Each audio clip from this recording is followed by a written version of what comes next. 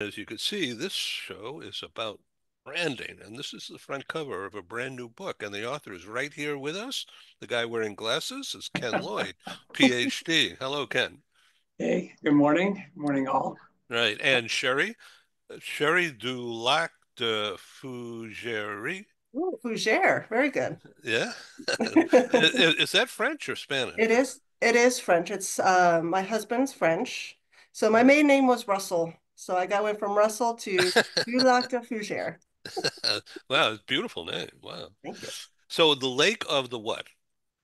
The Lake of the Fougere, which was the family.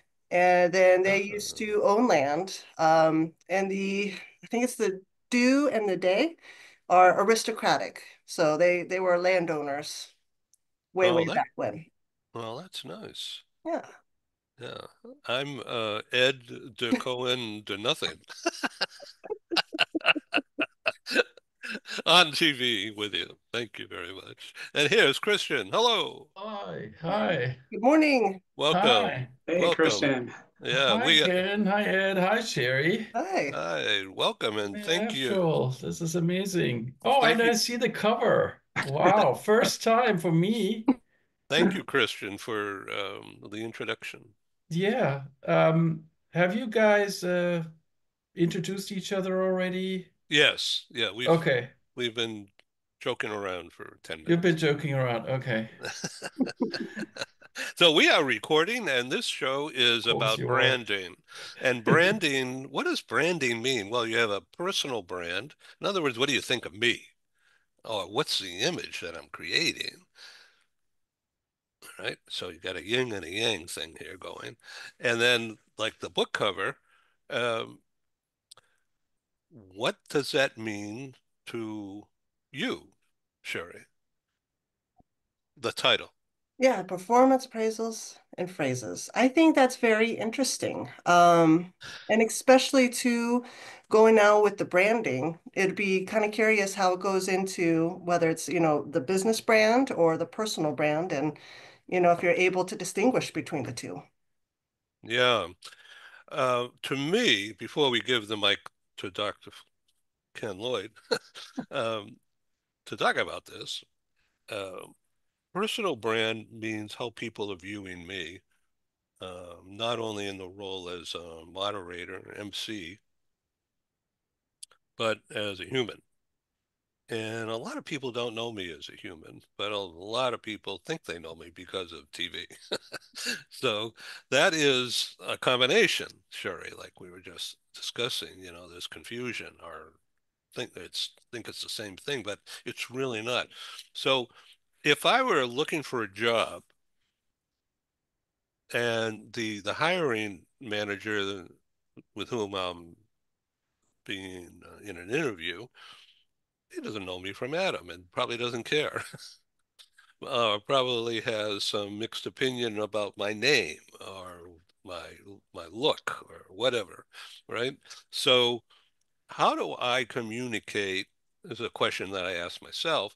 How do I communicate who I am as a person, as a human, without sounding like a jerk or without sounding like someone who likes to brag um, and egocentric, crazy? So, or I'm never going to be compared with someone who's shy, but I do have a marketing brand, and that is I'm always asking for money. Okay, but why am I asking for money? Well, I need to get paid and pay bills. So I'm selling ads, or I'm selling subscriptions, or I'm selling a connection referral.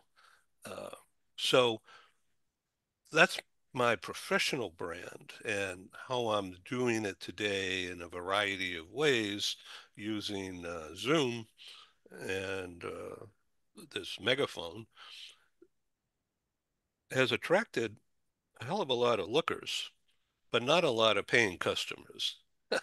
So you got to ask yourself, what am I doing this for? Well, I really like what I'm doing. So it's my personal brand liking my work and that comes through. And so I've decided to enlarge and augment the original brand by offering my side hustle, which is media training or media exposure in an organized, systematic way. I call it the Global Press Club. So that's like a product brand combined with my personal brand. Ken, now in the case of the book and all your experience as a business writer and consultant and a go-to resource, considering all your help articles, tell us about how you view the difference between your personal brand and your, we'll just say the book brand. Yeah, well, just personally, as long as you ask it that way, I think there's just a tremendous overlap. Yeah, the brand, this is a book from Wiley Publishing. So it's not a self-published book. It's not inextricably intertwined with me. I did this. It's a different kind of brand. They have their Dummies brand, which is a very well-known brand, and I'm now affiliated with it. I wrote my first Dummies book 15 years ago. Then this is the new edition of that book, but it's part of, if you will, my business brand or professional brand from the standpoint of it's part of the kinds of services that as an independent consultant that I offer. Working with individuals and companies on coaching, training, guidance, feedback, certainly performance appraisals, building an organization's, if you will, internal people related strengths, that all professional brands, if you will, all interrelated. But since the consulting is really done by me, my own personal brand has to link in with it and basically align with that professional brand.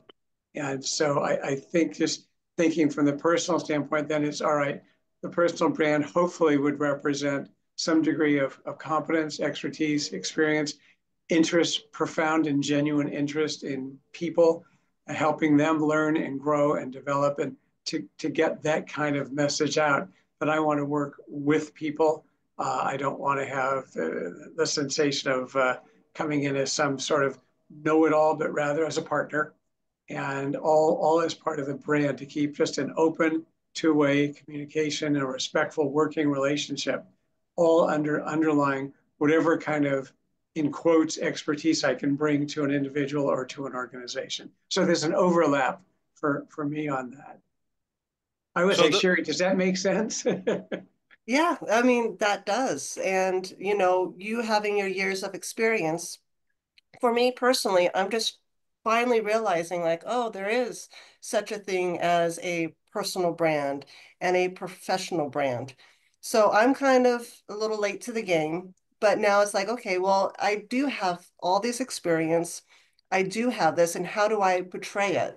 How do I show, you can and everybody what I can do, what I believe. So that's kind of the fine line that I'm working on trying to figure out. So this is, like I said, an interesting topic, and I think it's more relevant today than it has been.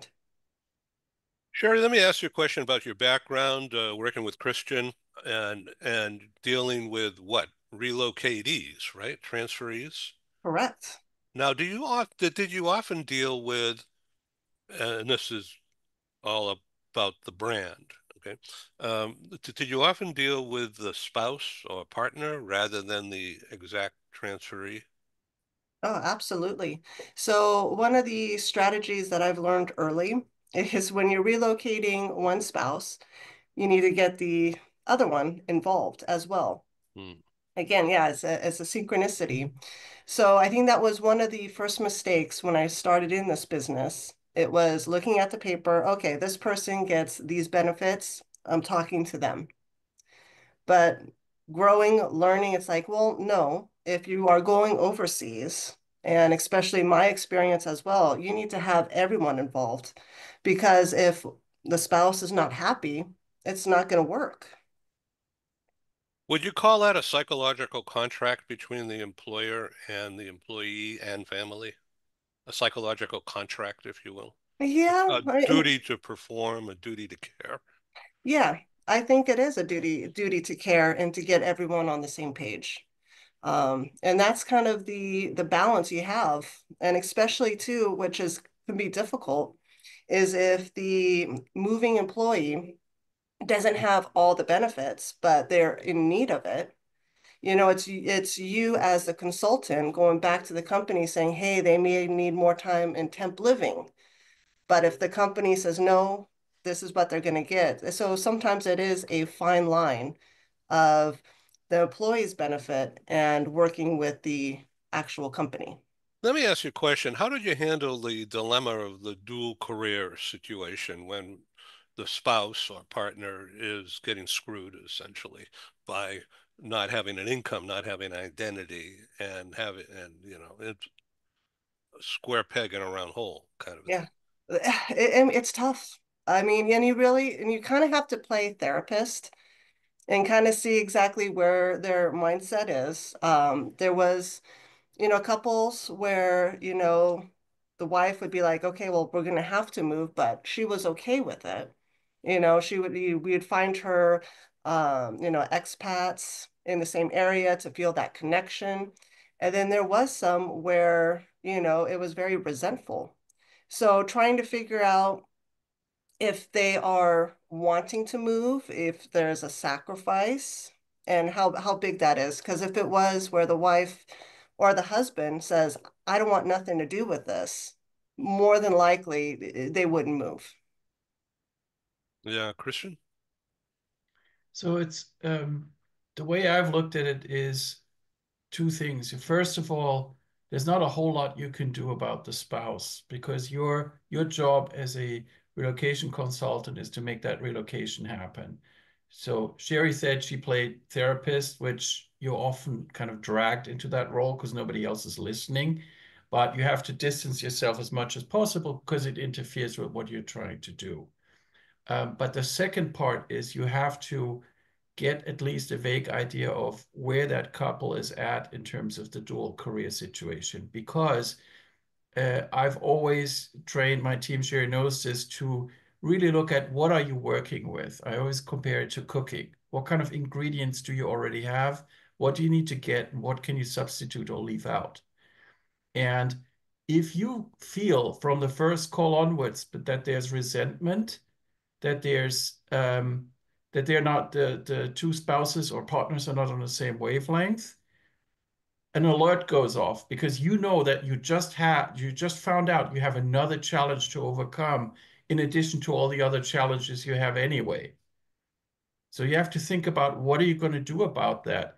Well, one of the ways you deal with it is that you set very clear boundaries.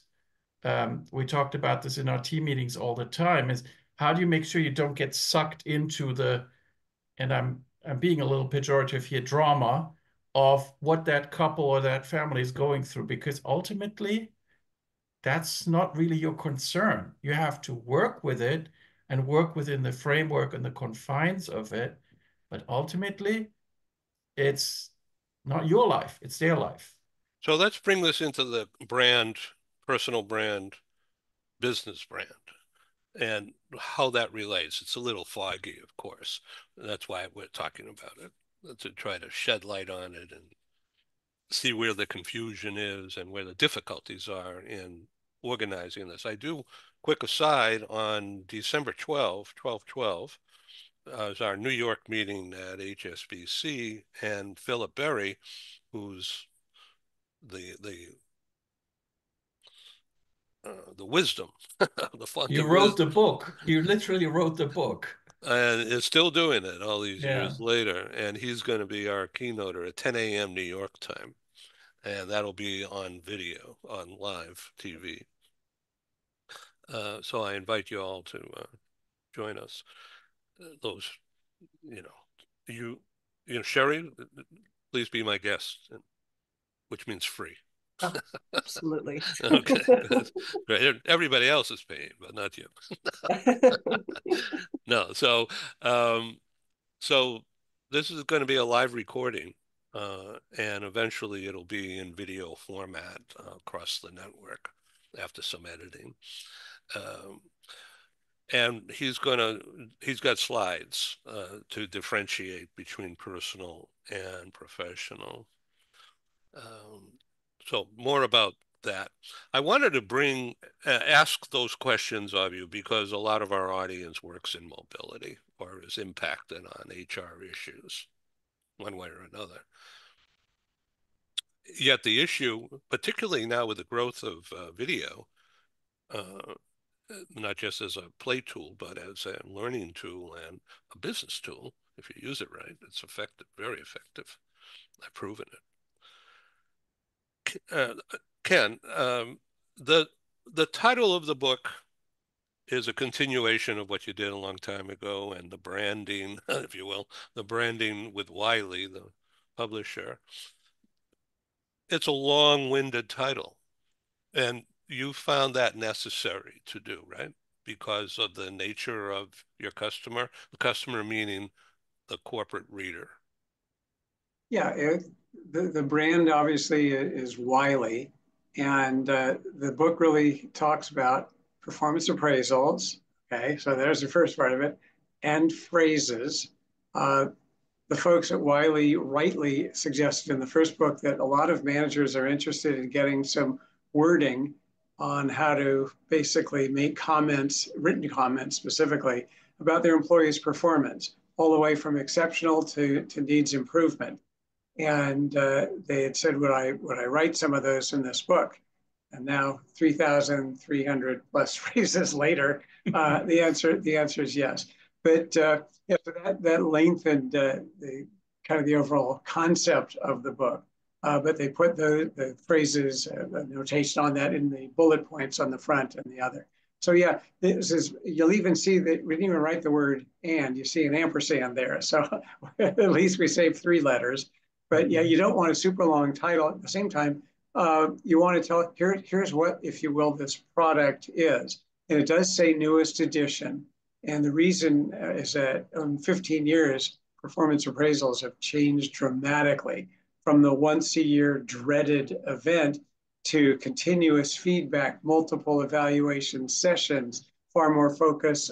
I'll use the expression Christian likes, far more forward focus. I And was waiting for it. I was waiting for it. yeah, feed forward and coaching, development, career planning, working with people. So it's not just saying, hey, you didn't do a good job on this thing that we worked on 6 months ago, but rather regular communication, two-way communication between employers, between managers and their team, individual members of the team, and working with them to help them learn and grow and develop. It's a very different kind of approach. So that's really where the impetus was for doing the new edition.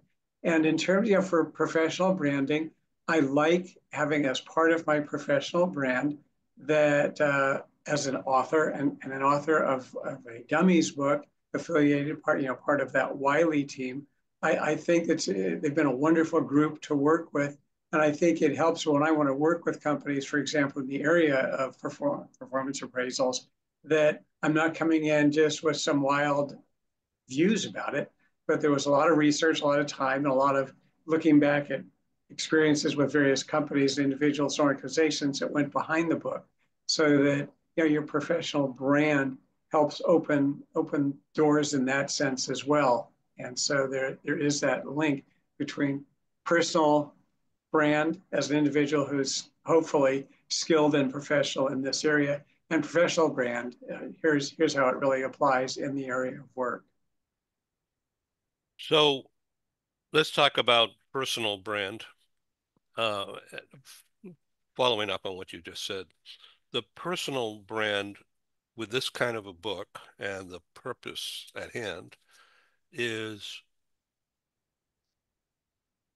a little nebulous for me to understand. Okay. But I understand it's for business purposes and it's for a HR manager or a line manager to pick up a tip and, breeze through it. I'm going to have an interview tomorrow. Or in 10 minutes, and I need to look and get my head around something. And so from that point of view, it's got an index, table of contents, and then an index under keywords or key phrases, and people could go down the index and find that page numbers where that is mentioned. Is that the kind of workbook that this is? Uh, Not really. Yes, that's all there. But if the manager is thinking, I got to do a review tomorrow in 10 minutes, that's not anything to do with the book. The book really shows managers how to have regular, continuous feedback, meeting regularly with employees, uh, working with them, maintaining open communications. We have formal reviews multiple times, 2 or 4 times a year, but there's no big gap between the evals. Yeah, well, we could have the formal appraisal and here's what it is, and we do that, but it's now in the context of ongoing communication, ongoing feedback back and feed forward, going back and forth. So yeah, we'll have this now formal session, but it's not that, oh my God, I got to do it tomorrow. I haven't had this person any information. Now I'm stuck. What am I going to say? It's really not the best way. The best way is to, again, maintain that open communication. Then if you need help when that formal appraisal arises, the book has tools for you in that regard. But there's just also a lot of information on coaching and on helping employees with career development and career planning and dealing with areas in which skills and abilities need to be upgraded and getting employee involvement and employee motivation going in those areas. So it's very different from I got to do this thing, here it goes. I don't want to do it. The employee doesn't want to hear it. How am I going to give this? All that is gone.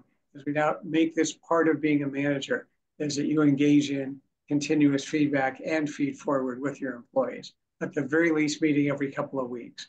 But certainly, when they do something well, make sure that they get that recognition. And when an area needs improvement, we don't wait. And I got to look it up and say, all right, well, how do I tell an employee this person's failing? Now, that type of thing. That is gone. And if employees are struggling, a much newer approach that's outlined in the book is through continuous feedback to work with employees to help them succeed and carry their careers to the next level. Do you have a checklist of how a manager, a reader of this book, should practice empathy? First of all, know what it means, and then the psychology behind using the stuff in this book to have a better outcome. Yeah, but yeah, there's no real heading that says, here's how I'm going to rate your empathy, highly empathetic, listens, cares, as opposed to focusing on behaviors that are related with empathy. Are you listening well? Are you communicating with people? Do you generally care about their performance, their growth and development, their needs, what they're seeking in the work? Are you a caring kind of manager? Are you aloof? Or in other words, getting more at the behaviors as opposed to trying to assess basically a psychological trait. Let's look at the behaviors associated with it. And once we see as an employee or manager engaging in empathetic behaviors, or is an employee doing likewise, then we can work with it, as opposed to coming in and saying, you need to be more empathetic. Well, what does that mean? Let's look at it behaviorally. And that's really where it focuses on empathy and other kinds of characteristics of effective individuals in the workplace. To what extent is this dumbed down? Um, I hesitate to use that phrase, but um, rather than highfalutin, uh, how to get it done. Yeah, well, it's not really dumbed down, although it's a dummies book. It's not dumbed down. I would look at it more as readable. Uh, there's a lot of research behind what's in the various points that are made in the book prior to the section on where we have all the phrases. But it is research based, but it's not an academic study. Here are 14 studies going into detail, but maybe as a result of some of those studies that really show that when people are receiving more consistent feedback on a more frequent basis, it does affect their learning and their growth and their development and their performance. That'll be mentioned, but it's not going to go into the study that was done at the University of California 9 years ago. It's not that kind of a research project. This is hands-on, usable, and taking the research that was done and putting it in readable and usable language and terms. So it's not, as you would call it, highfalutin, but it's not just so basic that it's insulting. It's really hopefully, here's the newest information on how to be effective in providing feedback and feed forward to your team and helping them learn, grow, develop, and perform and get to where they want to go. So the relativity here for example, our friend Christian was a senior manager, a leader of people and processes. Uh, his specific background expertise is linguistics, which means minutely using words that will have impact and clear understanding, clear direction. Sheri, with you as one of the students, if you will, the doers within that structure, would you have wanted this book Well, when you it's were starting out? starting out, well, it's interesting because all of these constant feedbacks, it started very early when Christian became my manager. Um, I was very hesitant going from my associate role to a consultant.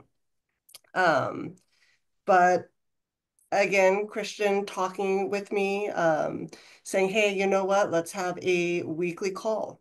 Whether it's just 30 minutes, let's see where are you struggling?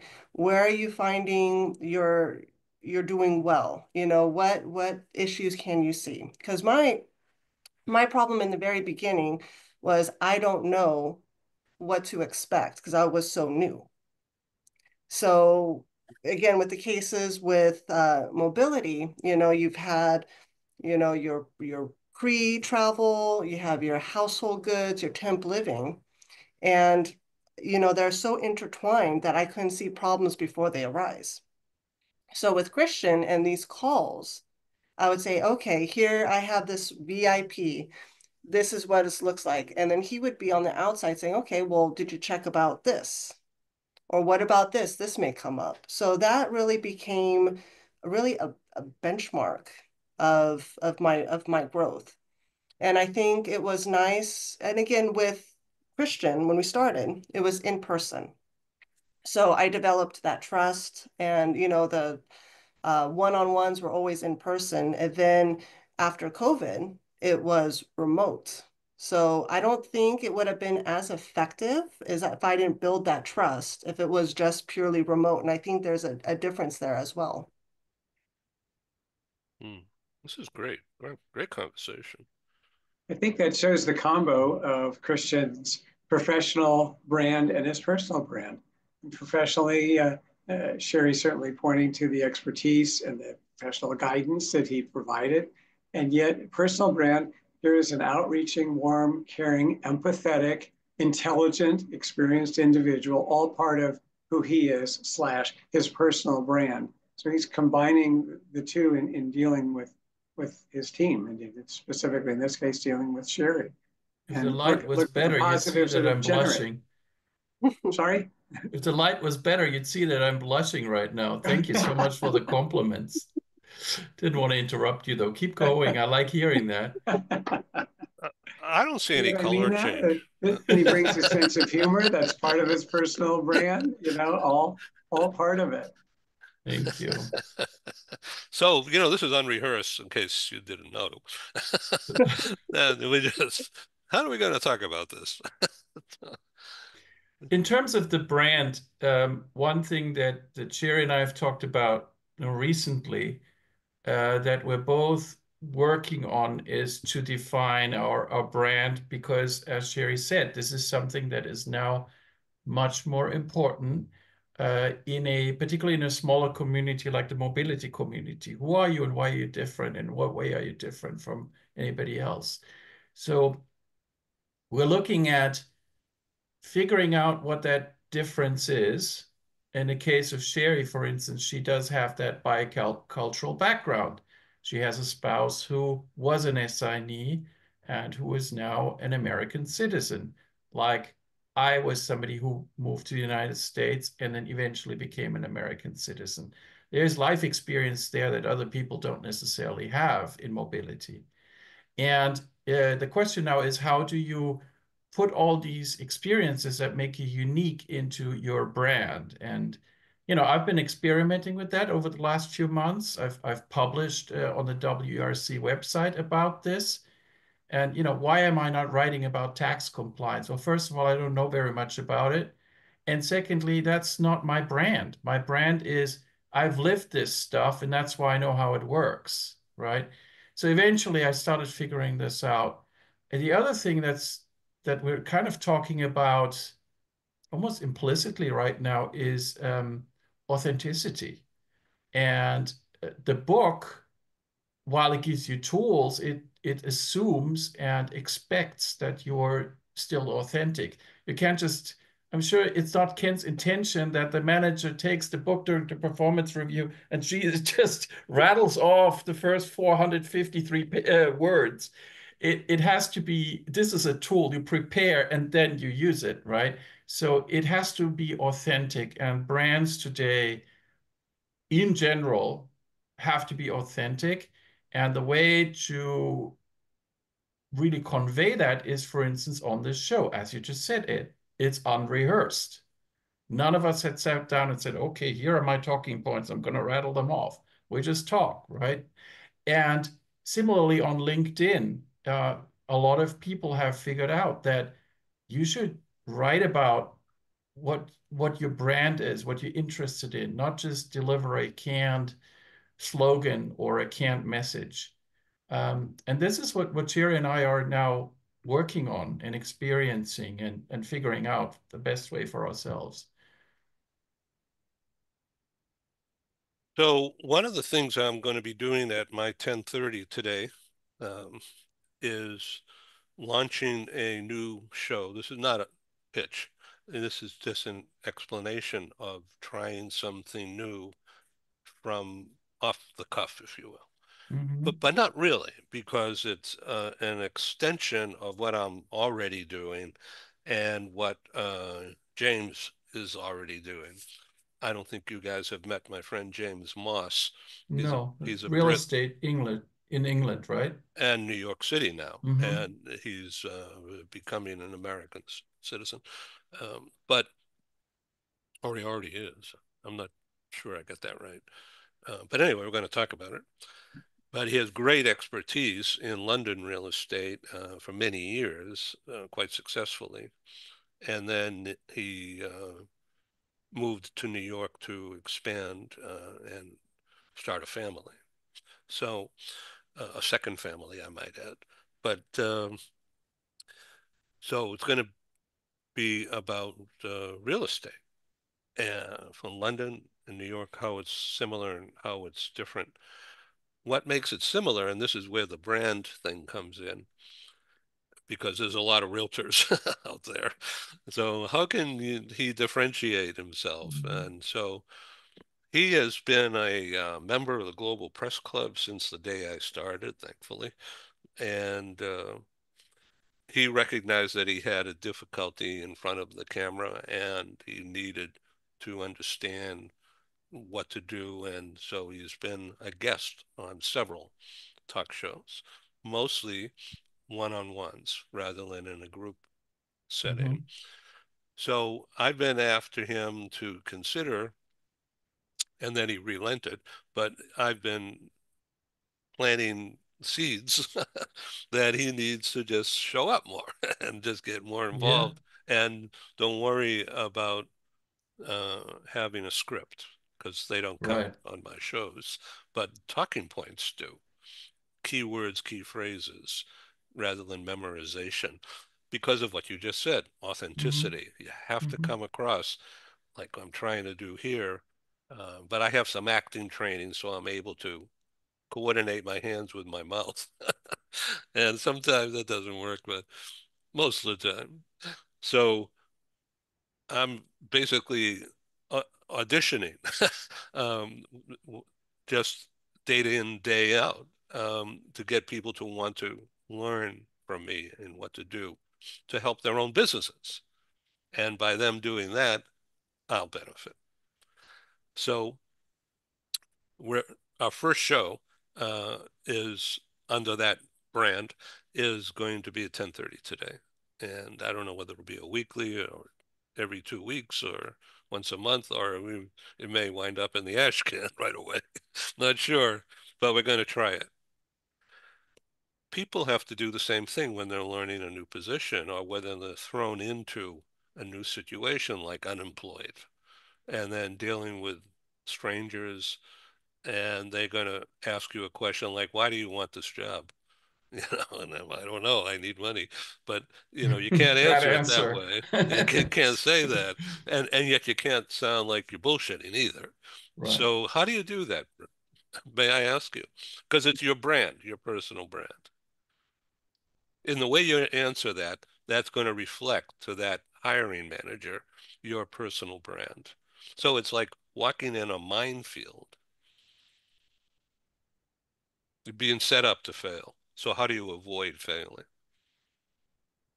Who are you asking? You. Oh, me. Okay.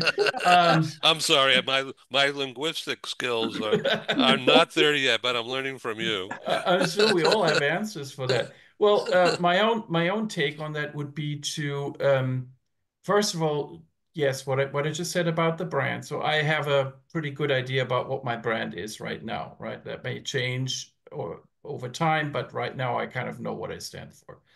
And the second half of that would be the job description. And it would be, and I learned a lot from Heather de Cruz Corner on this. She coached me on this, which is very sweet of her to do that. Um, what you want to do is you want to compare your brand and what you can offer, your brand statements to what's in the job description. And then you want to explain how much of this overlaps as much as possible so that it becomes about what can I do for you, the employer, rather than what can you do for me. That is crucial. And when you said set up to fail, yeah, that's definitely something where people fail or where people kind of fall into the trap to make it all about them. So you have to walk a very fine line. Minefield is, I think, is a little negative, but you do have to walk a very fine line between representing your brand, talking about yourself, being confident, but at the same time, never forget that it's really about the employer.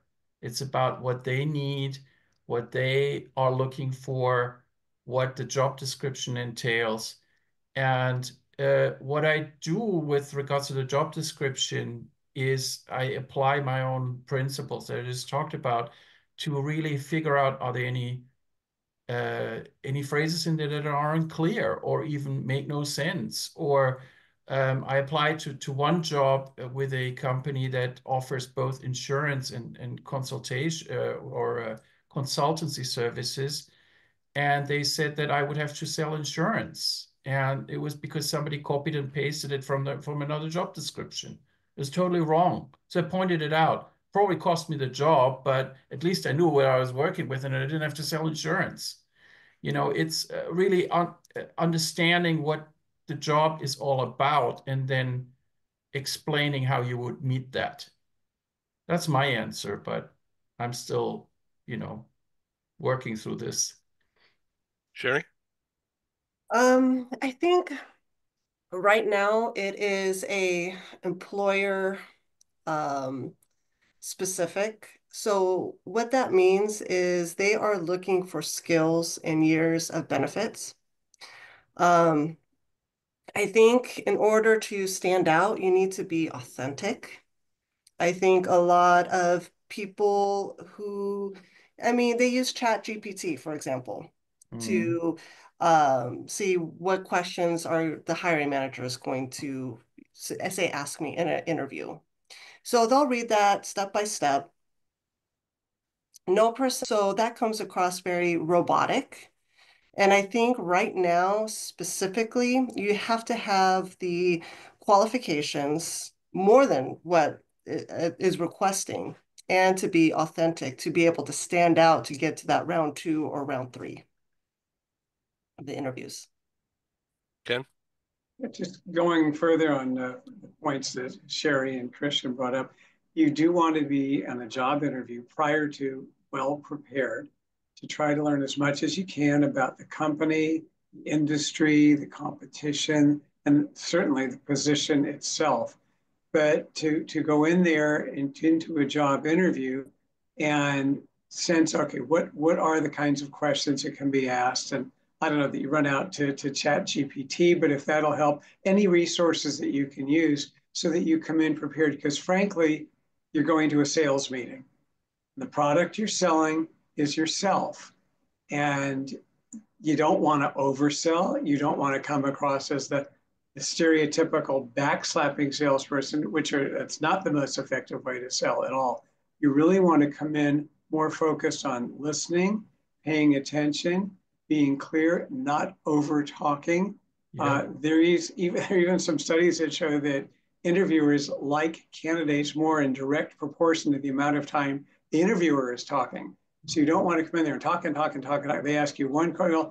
Yeah, they start out with some ridiculous generic question. Tell me about yourself, and you go on for 14 minutes. That's not going to work. They do want to see that you're sensitive to them and to the situation, and you should have. They may ask at the end, "What are some questions that you have?" I've asked you several. What comes to your mind? You don't want to sit there and say, "Oh, I don't have any questions."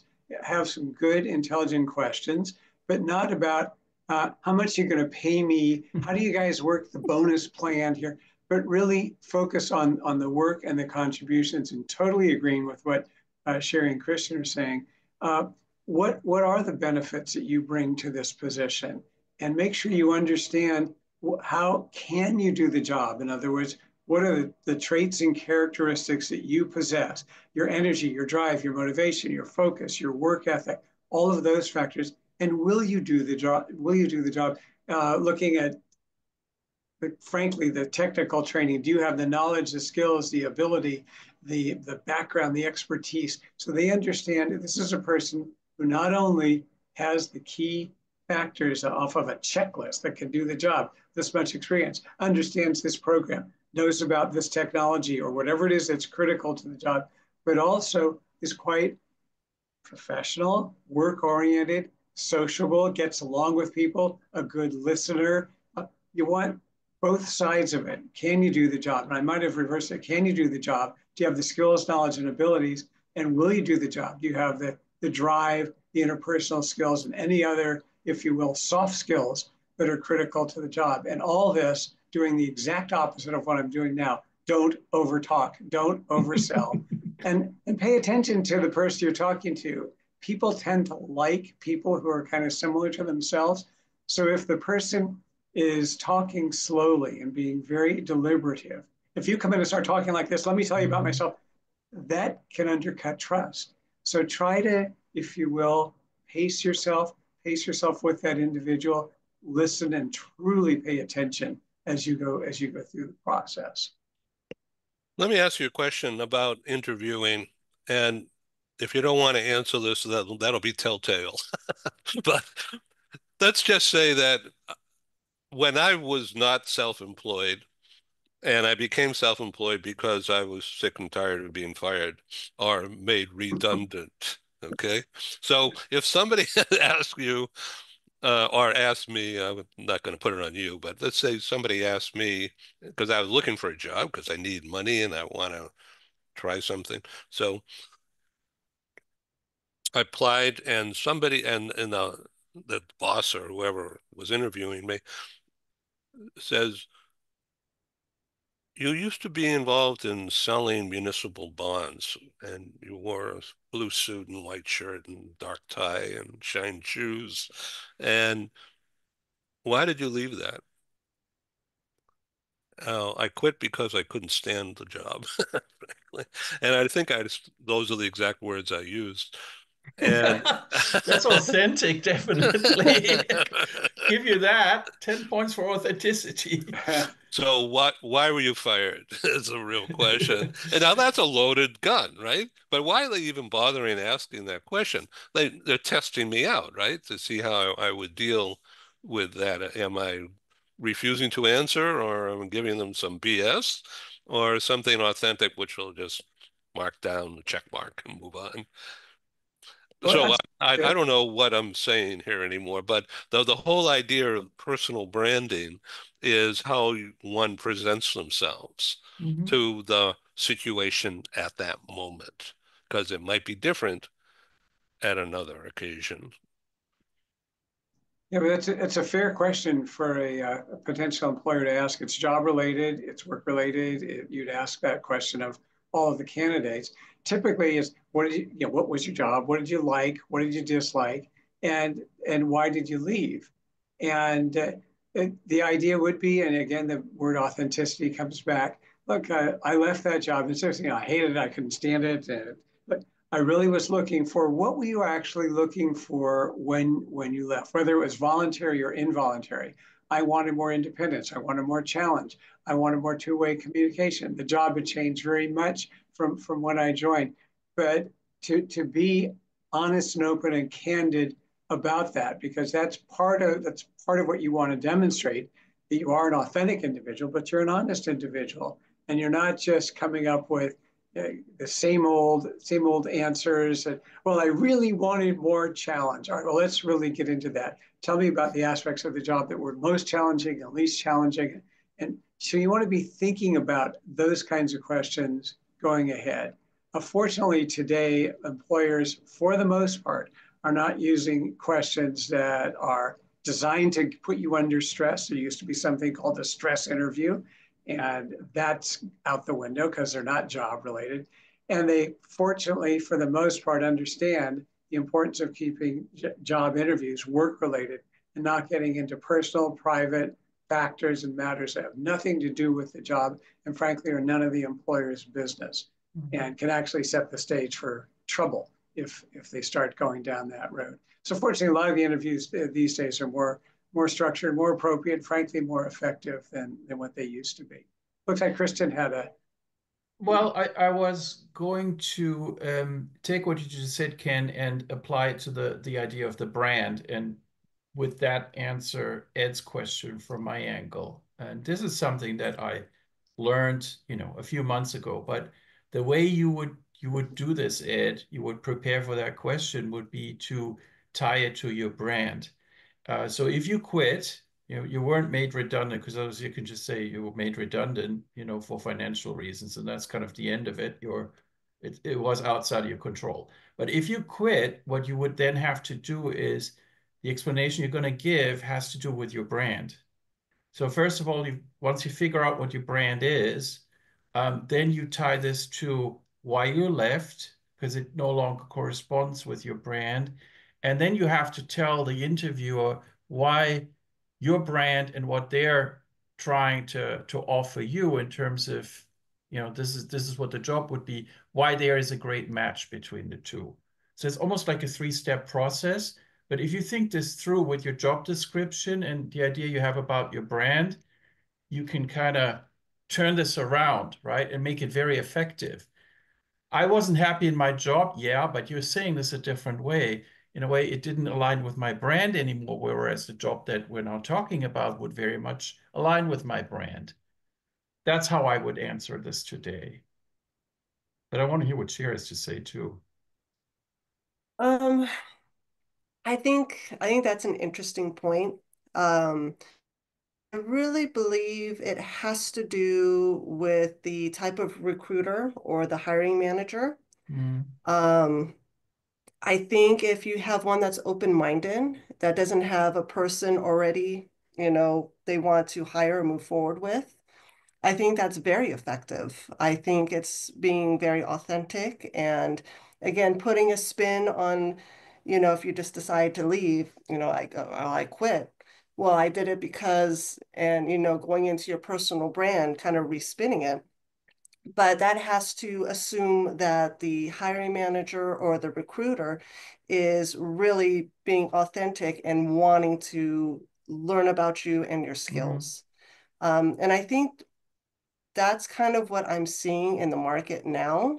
A lot of it is there are job openings, but there are people that they already have slotted in. So they are doing these interviews in process just, to check the box. So I think that's a fine line as well and a different aspect to this. Because if, again, with the company that wants to be open and see all the candidates, then I think it's great. But I think with most, and especially now with the economy and the jobs being so low, I think they've already have people in mind, which is kind of difficult to overcome. Ken? I totally agree. That is so distressing for job candidates. And a company is going through the ritual of interviewing, taking people's time, and frankly, wasting company time just so they can go back to the person that they want to hire anyhow. And it's just it's not fair to anyone at all. And when companies are doing that, if I saw that going on, I'd really just look, if we're going to interview people and bring them in, they all have to have an equal shot at this. And frankly, if you have someone that you want to hire and this is a great candidate, why are we going out? Well, we just want to demonstrate that we're reaching out into the community. Well, all you're doing is getting people annoyed, particularly qualified people that come in and present a very good case as to why they should be working here.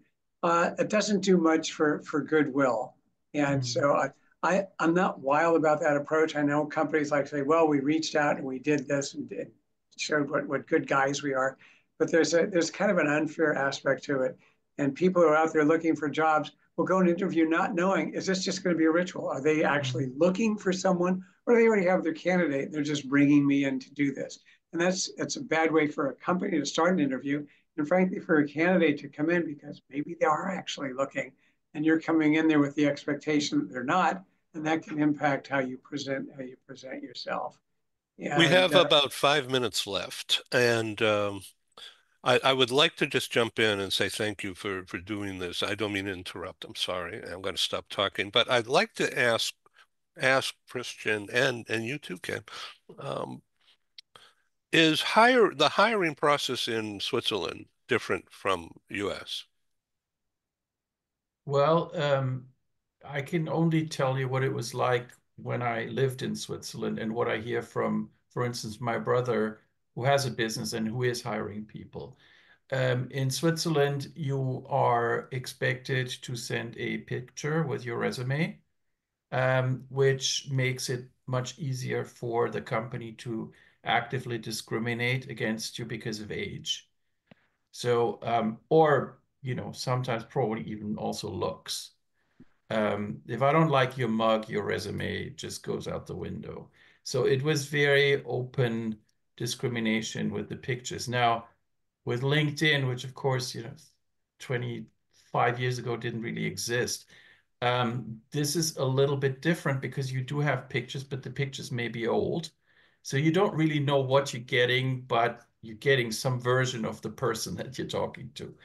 And you may have a video interview, and then you have, what you see is what you get, right? Um, Otherwise, it was it was a little more formal, and it was. We just talked about this the other day with our family. We're trying to tell Natalie that it was also customary to get an answer if you weren't chosen. I remember how much of a shock it was when I moved to the United States and learned very quickly that the default is no answer. The default is you have no idea whether they even received your resume, what they were thinking about you, whether you're disqualified because they don't like your name. You have no idea. And there's good reasons why they won't show you that, right? But not getting an answer was kind of a shock. So I'd say that was definitely one of the differences. Ken? It kind of reminds me of what we were just talking about here. I remember in hiring at the company that I used to work at when I was in that role as VP of Employee Planning and Development, we would avoid what Sheri mentioned. In other words, let's go out and do a bunch of interviews. We already know who we're going to hire, which, by the way, can also generate very questionable hiring practices. Mm-hmm. If we're going to do interviews, we'll make them real. And I remember in one we had several really good candidates and made the decision, hired an individual. I remember telling another candidate, look, we would get back to them afterwards, by the way, and not just disappear after Mm-hmm. they've wasted their time coming in to talk. And we would get back to them, let them know what's going on.